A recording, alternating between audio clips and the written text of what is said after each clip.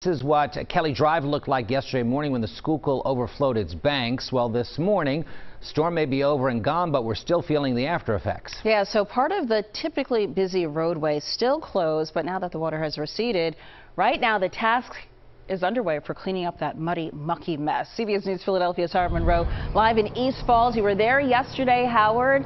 Big improvement, but they still have a lot of work underway.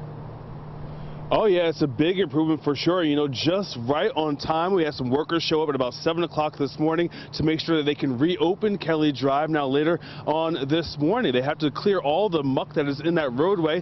They were supposed to be here at 7 o'clock. They showed up at 7 o'clock and they are now getting themselves ready to clear out the roadway that you can see here. This is folks who are from the streets department who will be doing this work. Earlier on this morning, we also have folks from the water department making sure that all the drainage systems that they were clear, say whatever they do have to clear out is now can actually get into the drainage system and also into the sewer pipes, not create another flood on top of that. You can see here in the roadway now, you do have about an inch or so of sludge and mud and other debris that is left behind from those flood waters that came in through yesterday.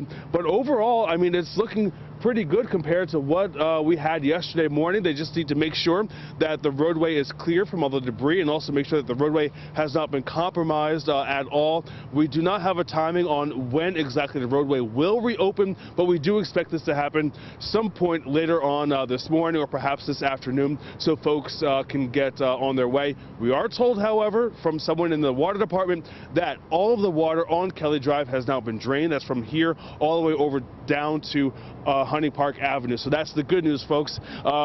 Kelly Drive may reopen sooner rather than later. We'll send it back to you guys in the studio. That's good to know. Thank you, Howard. Appreciate it.